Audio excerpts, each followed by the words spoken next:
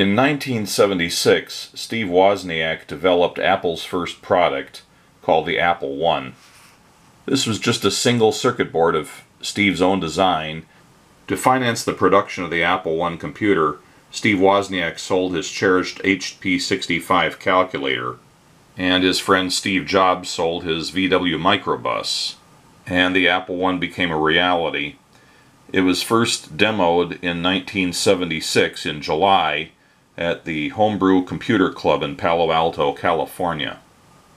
The Apple I was the predecessor of the Apple II, which came out a year later in 1977, and the Apple II was part of the so-called 1977 Trinity, which also included the Commodore PET and the TRS-80. About 200 Apple I's were produced. This was a turning point in personal computers because up to that point, other competing personal computers, such as the Altair 8800, were natively accessed and programmed by banks of toggle switches and LEDs, while the Apple I only needed a keyboard, such as this ASCII keyboard, and some sort of a TV or video monitor to be immediately accessible and useful. Since Wozniak was the only person at Apple who could really provide support for the Apple I computer, Apple encouraged Apple I owners to trade in and upgrade to Apple IIs, and the Apple I's that were turned in were basically trashed or destroyed in some way. Thus, today there's very few remaining Apple I's, and their rarity makes them exceedingly expensive for anybody who wishes to play around with them. Various Apple I clones and emulators have been produced, and this video is about the Replica I, produced by Briel Computers, and currently sold by reactivemicro.com. Here's the Briel Computers website. It's just brielcomputers.com. And all the information on the Replica I is available on this website, but Briel Computers no longer sells the products, and gradually, starting with the Replica I, support and production of the kits is being handled through another company, reactivemicro.com, which seems to be in the business of providing support and parts for the old Apple products. And here they have their page for the Briel Replica I. Depending on how you get it, the price can vary a bit. When I purchased my Replica I kit, it was available for $150. I also purchased the PS2 keyboard adapter since it requires a PS2 type keyboard. That was an additional $6. And then a suitable power supply, even though I probably could have purchased one somewhere else. They had a fair price of $10 for that. So it totaled out at $178.88, including shipping, which is a fair price. I think Briel wanted about $199 when they were selling this kit. So here's the kit as received from Reactive Micro. The manual itself was downloaded from the, I believe from the Briel Computers website. I forget which one I got it from. I think it's available on both the Briel and the Reactive websites, actually. It's a setup, assembly, and user's manual, and it's about 30 some odd pages. I just printed it out on my color laser. I like to have hard copy manuals for things. And this is the kit itself, along with the power supply and the PS2 adapter that I bought along with it.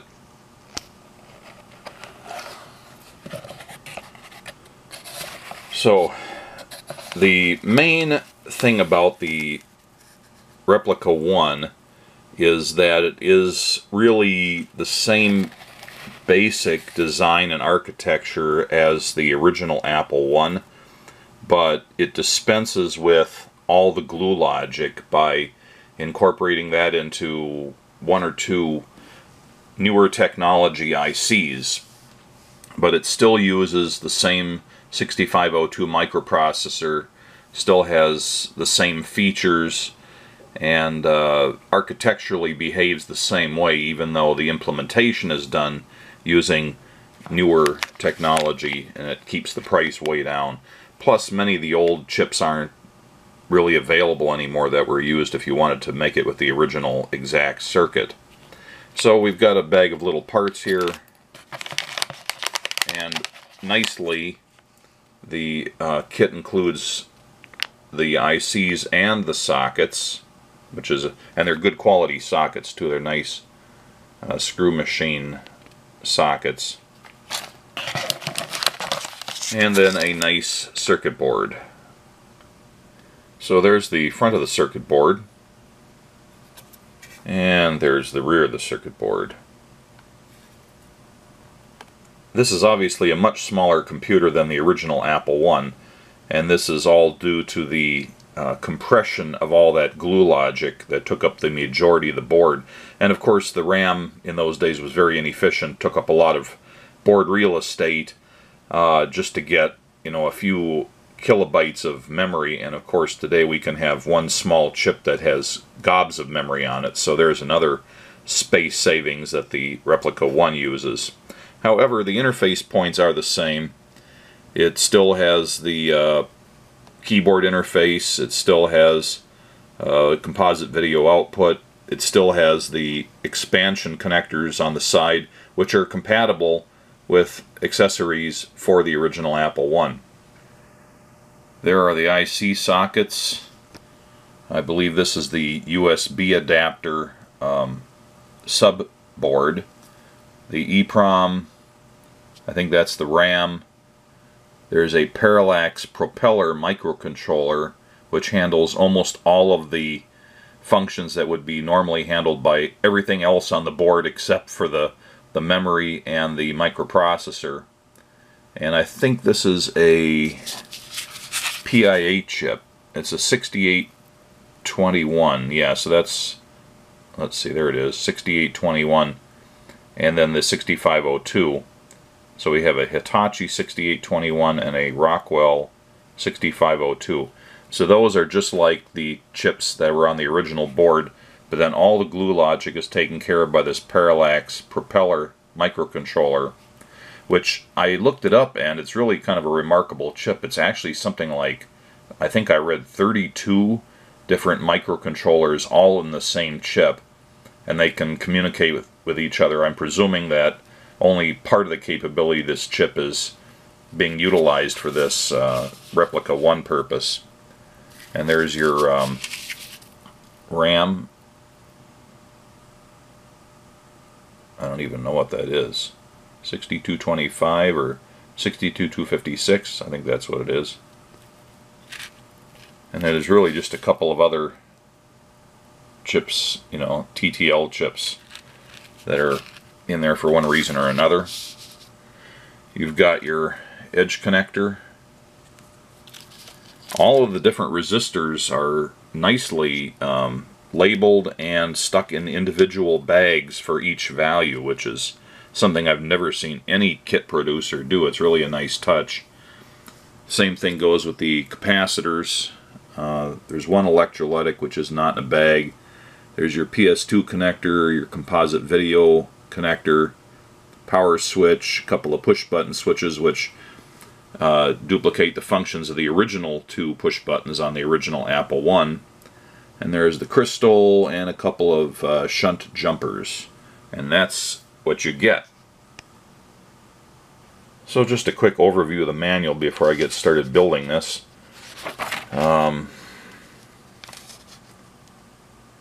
Briel Computers in El Cajon, California.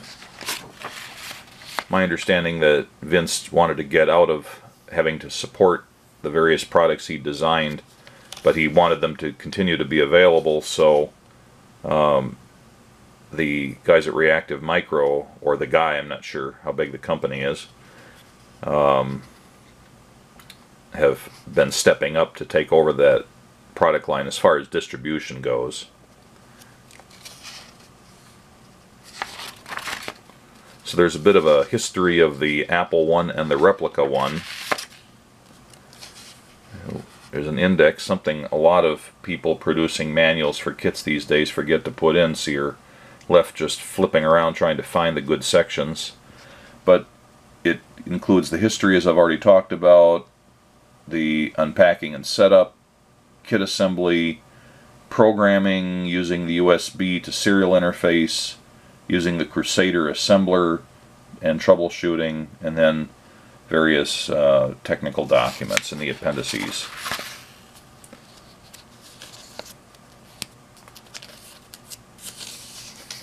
There's the history again, picture of Steve Jobs and Steve Wozniak.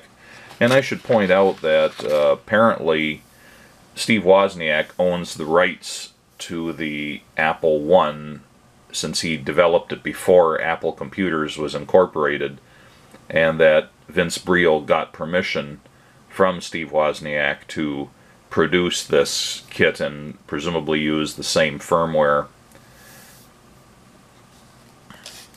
So there's a bit of an overview of the Replica I, the on-off switch, the USB to serial interface, and power supply source. It has a breadboard area just like the original Apple I did. The PS2 keyboard connector, the composite video, 44-pin Apple I style expansion slot and edge connector. So you have both male and female. Just like the original, there's a socket for an ASCII keyboard if you happen to have one. It's compatible with Apple II ASCII keyboards. There's a shunt jumper to enable that keyboard. There's a clear button and a reset button. And then you've got the limited editional serial number, which I don't think mine has.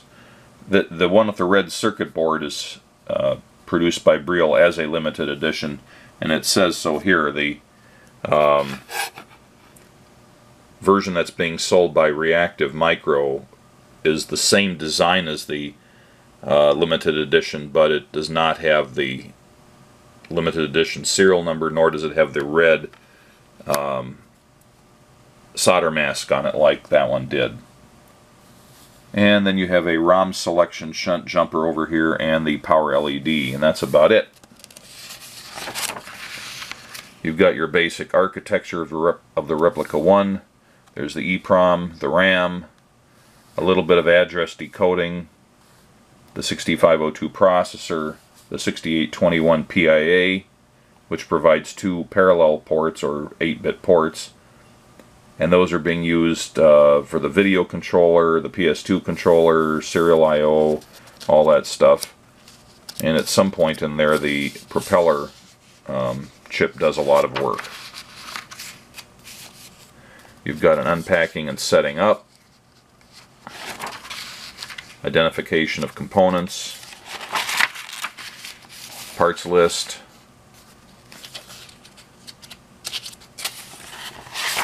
some basic stuff having to do with the identification of components.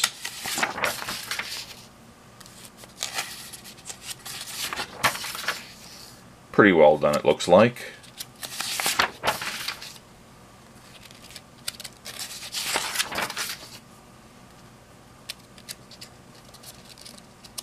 Well, if I could turn this page, I could move on.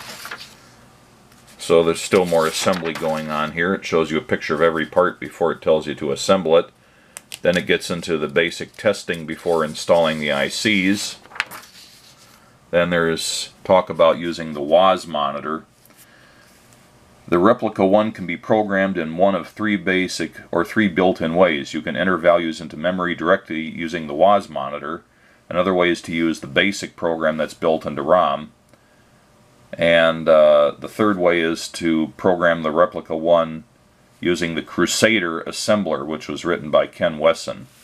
So it has basic instructions for using the Woz monitor.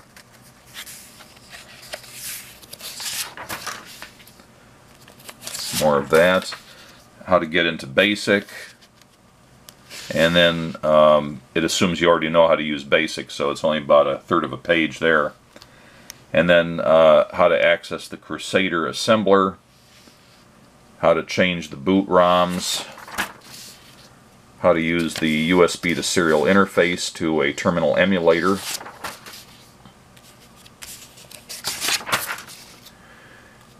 and it gives specific instructions on how to do things using the popular free Terraterm terminal emulator, which is one I also use on some of my other vintage computers, such as my Altair 8800. Now here's more detailed instructions on the Crusader assembler. Then there's some troubleshooting, the ASCII keyboard pinout, the memory map of the Replica I,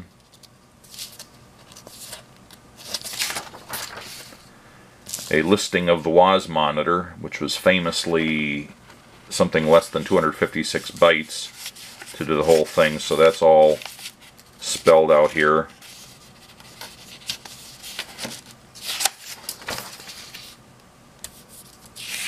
And we're down to the last page, and then there's a warranty. So I'm starting out by putting in the sockets. The manual recommends starting with the resistors, but I find it's best to start with IC sockets. And now that all the sockets are in, I'm putting in all the resistors. And then the crystal, the power switch, and the two reset and clear buttons. And now for the capacitors. I always like to check the value of capacitors whose values I can't read using my digital LC bridge. So these are supposed to be 0.01 microfarads or 10 nanofarads. That one's coming in at almost 12. And the other one in the same bag is coming in quite low, but these are not critical value parts.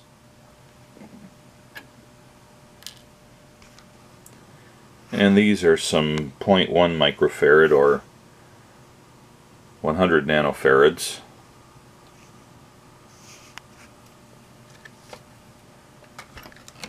So I have to change my meter up one notch. Yep, that's looking good.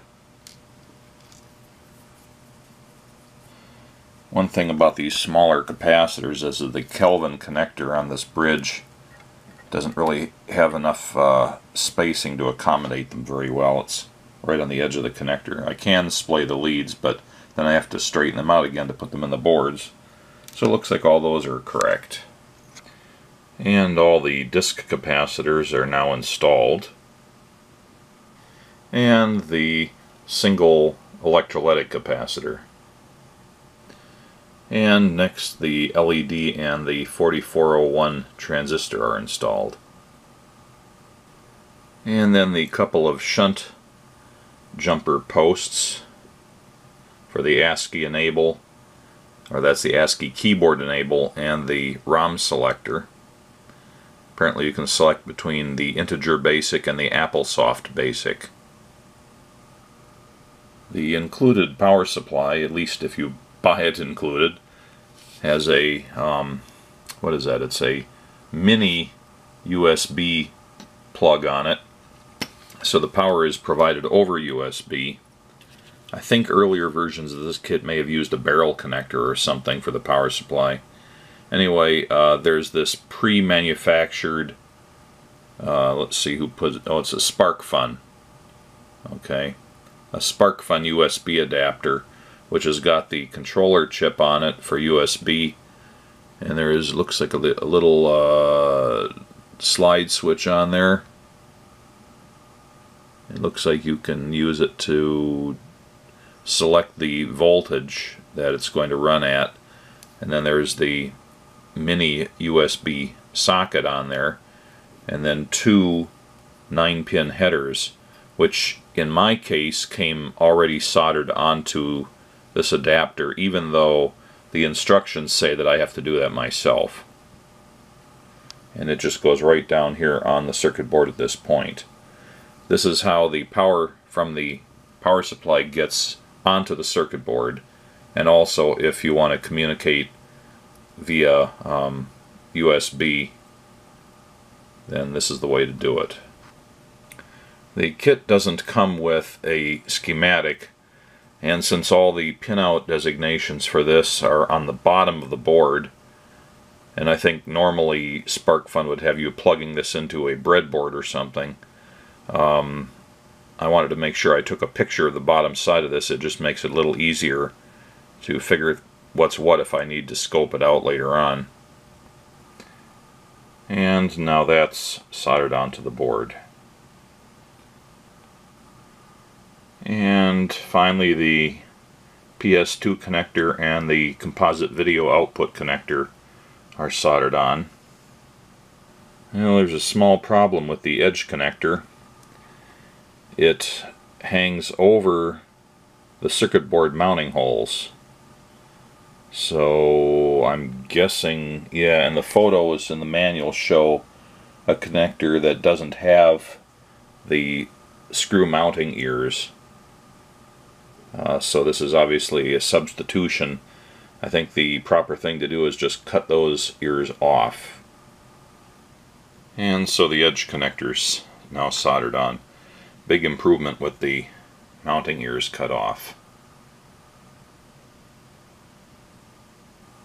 Well, according to the data sheet I downloaded, this little switch here determines whether this board provides power to this board at 3.3 volts or 5 volts.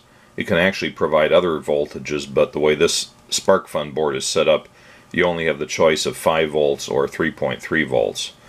Since everything on here from the 6502 and the TTL logic chips would expect 5 volts, so I'm going to make sure this switches in the 5 volt position, which it is by default.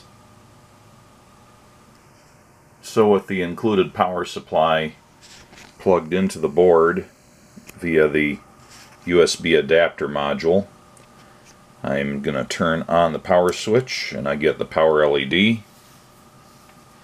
Then I'm going to take these convenient test points and test between ground and 5 volts. And I have that. And between ground and 3.3 volts. And I have that within reason. I believe all those voltages are coming entirely from this because there's no other voltage regulator parts on the board. Checking across the power supply pins of the 7400 logic IC socket. Make sure I have 5 volts there. And the same thing for the 74138. The next step after the voltage checks is to install the parallax propeller microcontroller, which is responsible for video generation, and also it's supporting 24LC256, which looks like it should be a little op amp or a 555 timer or something from that package, but in reality it's a EEPROM in a serial I/O package, so it is actually the EEPROM for the parallax chip and contains everything it needs to know, although it communicates with the parallax serially, therefore it doesn't need all the pins. So the next step is to power this up with just that and a video monitor connected and see if at least the video section is working.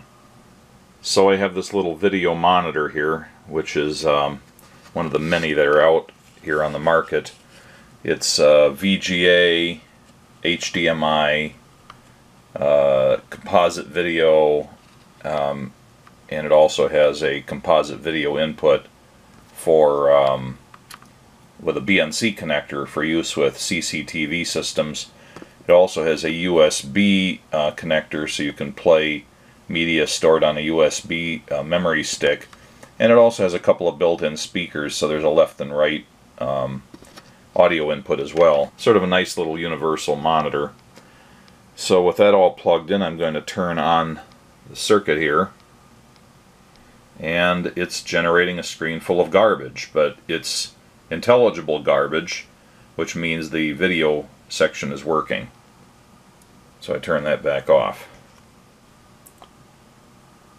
So all the ICs are now plugged in, and the next test is to power it back up and press the reset button and after a couple of seconds we should see if the Replica I resets properly. And if all that's working correctly, I should get a backslash followed by the cursor with the @ symbol moving to the next line.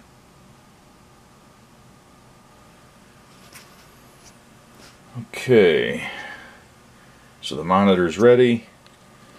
Gonna power it up. And we get the screen full of garbage, which is what the Apple I originally did as well.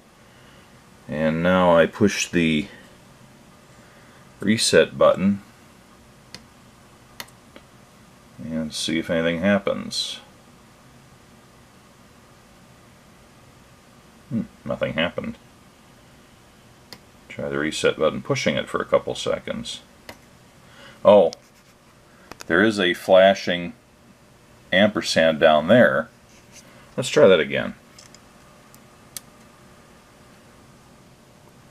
Okay, powering it up. There is an ampersand down there.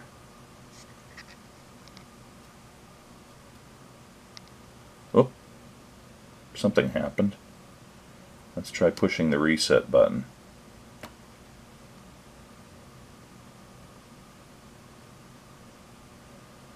It doesn't seem to be quite right, does it? Got something there.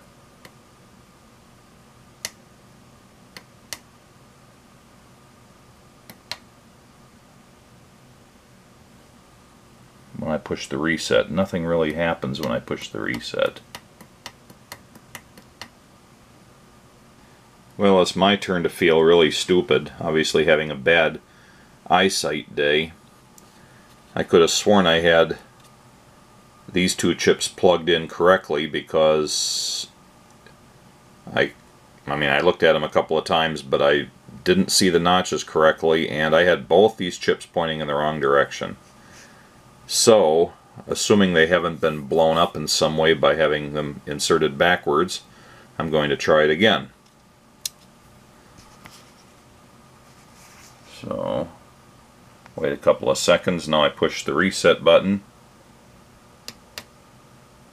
and it gave me a slash over here and a flashing @ symbol. If I push reset again, I get that. So that's a good sign. Maybe not all is lost. I've plugged in an old PS2 keyboard here. Just see if anything happens. Look at that. I'm going to reset it again.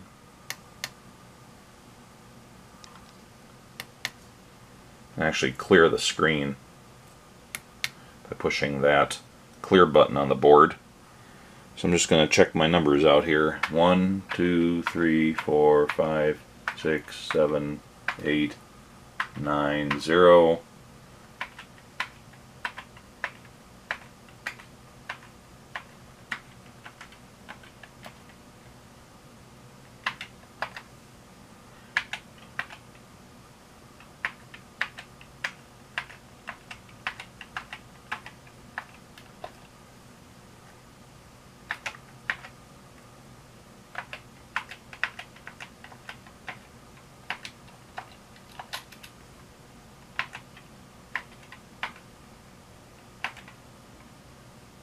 Okay, it seems like all the important keys are working.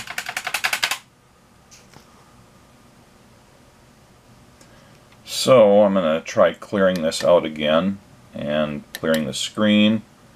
And I've got the flashing @ symbol, which according to the manual means I'm in the Woz monitor by default. So I can try examining memory location 300. So I'm going to type in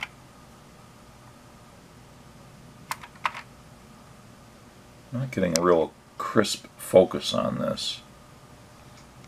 So I've got 300 in there. I push return and it gives me not what I expected. So let's try that again. 300 return. There we go. It's really out of focus here. Let's see. It seems to not want to focus on the screen. It wants to focus better on the frame, so I'm going to kind of keep it over here. So it returns a value there, which is what's currently in memory location 300. If I type the same thing, it gives me the same answer, so that value didn't turn. To display a block of memory, type the starting location followed by a period, follow that with the ending location. So 300.32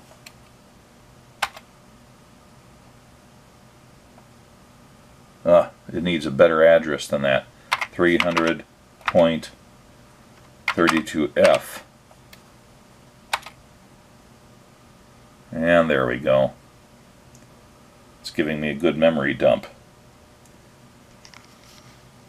So the Woz monitor is basically working.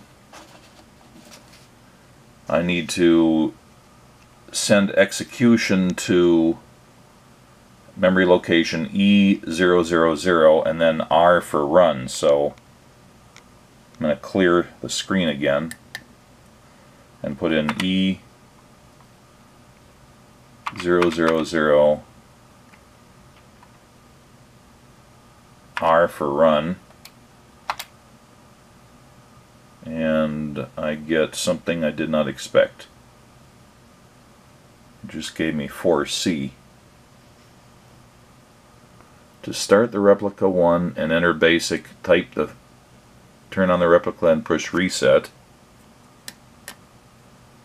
Now I'll try typing in E000R, and now I get this backslash, which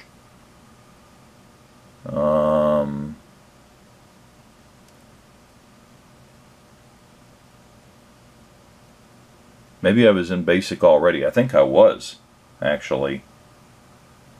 That little forward arrow is supposed to be the prompt for BASIC. Let me try that again. Reset E000R.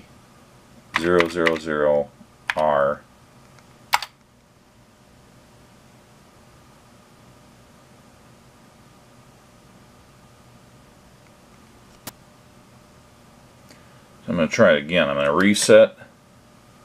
Actually, I'm going to clear the screen first. Push reset. Now I'm in the Woz monitor. Now I type E000R. Push enter. And it returns that address with a 4C after it, which is the contents of that location. But the cursor has changed, so now I have the little right-facing arrow. So I'm going to try typing a little basic program for I equals 1 to, oops. Oh, this doesn't have a backspace. So let me just blast it out. Didn't like it. Syntax error. 10 for I'm holding the camera with one hand and typing with the other and looking in the wrong place, so I'm making mistakes. So let's try it again. 10 for I equals 1 to 10. I don't know if it can work without spaces or not. So it accepted that. 20. Print I. Got that in. 30. Next I. If I type in list, it lists the program. If I type in run, it prints the numbers 1 through 10. And it had an error because I did not give it an end command, probably. This version probably requires that. So I'm going to put in a line 40 and type end. List again. Now type run. Did it without the error message now. So the BASIC is running. And this is the original Apple I Basic as obtained from Steve Wozniak. It is not the more advanced Basic, which was available later, and that is apparently available via this jumper here, which I can tell it to use that one instead. Now there's also the Crusader assembler, and if I reset, I'm back into the Woz monitor, and now I can type F000R,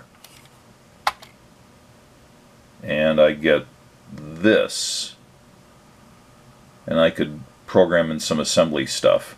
There's nothing in the manual, at least at this point, telling me what kind of prompt I should get from doing that. But it's clear that the Apple I clone, the Replica I, is basically functioning at this point. I'll try to do a little more of a demonstration to show it doing a little bit more. I also want to try to clear up the garbage on this screen. It's showing a lot of bleeding colors, and I suppose that's maybe because the code is not that crisp. I might be able to put this monitor into a monochrome mode that might fix it up a little bit. So it seems like there's no way to avoid getting all sorts of reflections on this little monitor. That's a problem with it. It just doesn't matter what I do, it's going to have some undesirable thing in the picture. So I'm back at the Woz monitor here. I'm going to type in this again so I can get into the Crusader. Oops, let's see.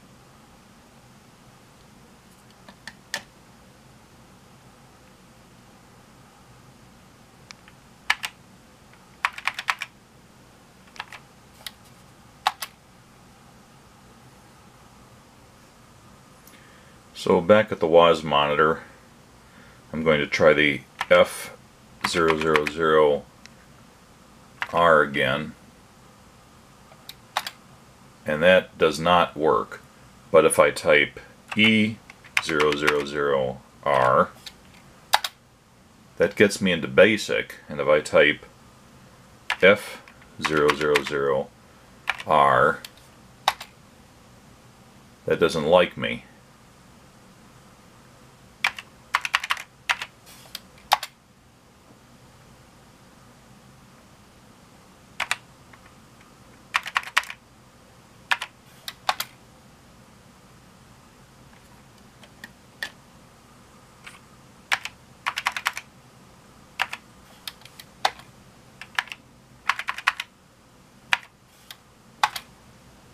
There it goes.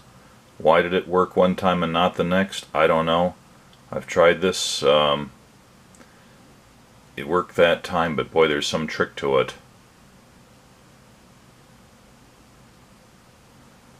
Try resetting again. F000R. See? It didn't work.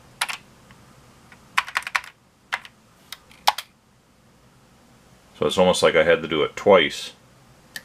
Let me try resetting again. F000R. And that time it worked perfectly. So I don't know. Anyway, you can get into the Crusader assembler this way, and they give you a little test program in the manual to try it out. So the question mark is the prompt letting you know you're in the assembler. And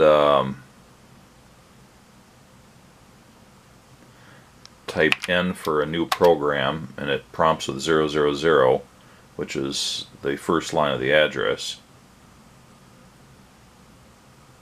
Press a space bar to skip the first field using naming code blocks. The assembler tabs over to the new field, like that. Type LDA. I think there's a space there.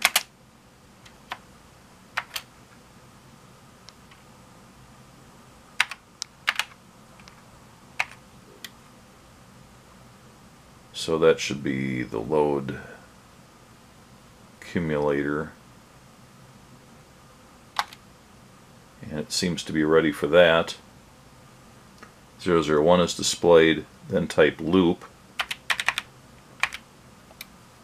and press the space bar to the next field. JSR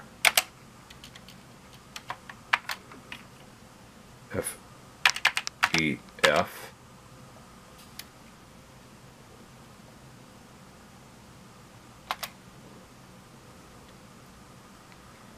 So that's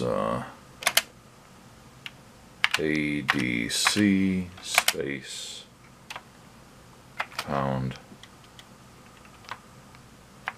$1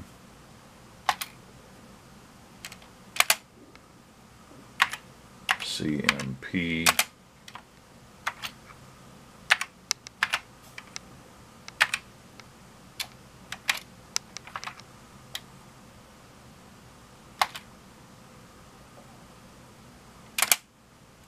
branch if not equal loop and return from subroutine.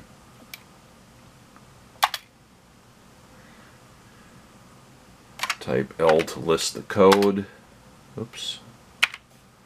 Type L to list the code. And it looks like it's saying to load the accumulator with A, then start a loop, which is a jump to subroutine. And yeah. So let's see. Then type A to assemble it.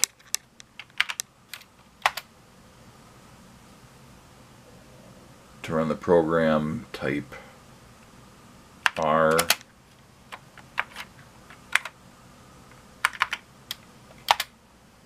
And it prints out the alphabet. So it did successfully assemble a little machine language program, and we've run it. So that's working. Type RTS, which returns to the Crusader assembler shell. Well, that didn't work. Oh, it didn't mean me to type it. It returns to the assembler shell when it encounters the RTS command. Alright. So, how do you get out of this thing? Let's see. I want to go back to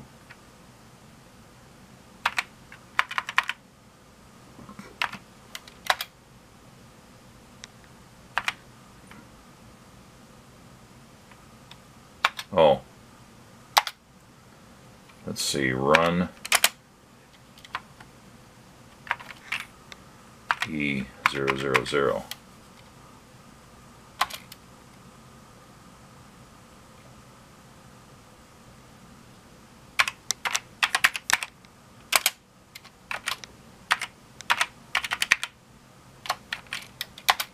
So I'm back into BASIC, so that did work.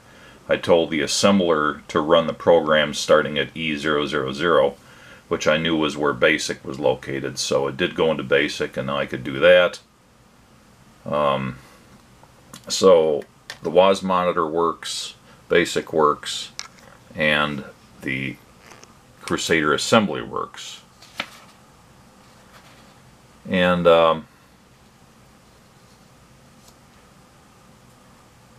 it also says in the manual, now that I've experienced the Replica I like it was with Apple I, I can use the new revised version of AppleSoft BASIC that was modified to work with the Replica I. Place the jumper on the ROM select with the power switch in the off position. So I go down here and I put the little jumper in position.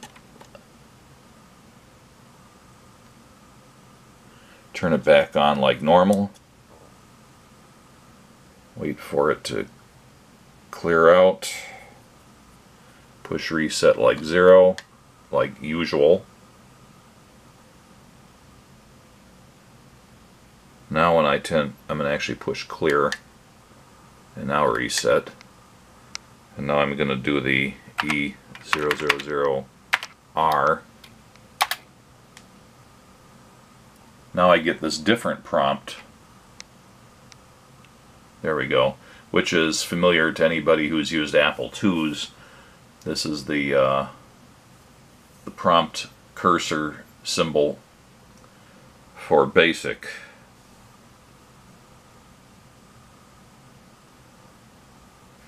They point out in the manual that even though this is basically AppleSoft BASIC, it's sort of a light version of AppleSoft BASIC because there was not room in the ROM to include the graphics commands. So in order to make it fit in less than 8K that was available, they had to strip that out. But I expect this will have more editing capabilities. So I should be able to put in for I equals 1 to 10, 20, print I, 30, and there I mistyped it, so no, it doesn't let me back up. So I just have to syntax out of there and retype it.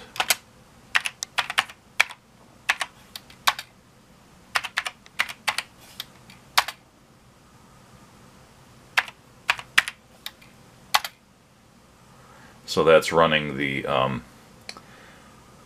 AppleSoft BASIC Lite. It's my alternate operating system. So in addition to the things I've already demonstrated the Replica I doing, such as running the WAS monitor for pure machine language programming and memory examination and so on, and using the Crusader assembler to write machine code in an assembly language format, and to run 2 different versions of BASIC.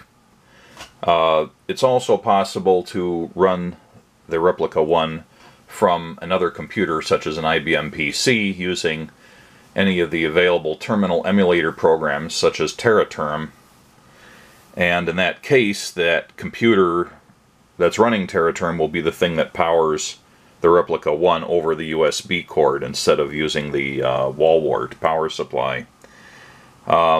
In that case, it is now possible to utilize the power of that additional software to do loads and saves, and you could actually, you know, write programs and save them on the PC. And in theory, if you were to get a hold of any of the adapters that were available for the Apple I, such as the cassette interface that would commonly be plugged in here, that could be inserted in here and it would run just like it would on the Apple I, and thereby be able to load and save your programs even without using something like TerraTerm on another computer.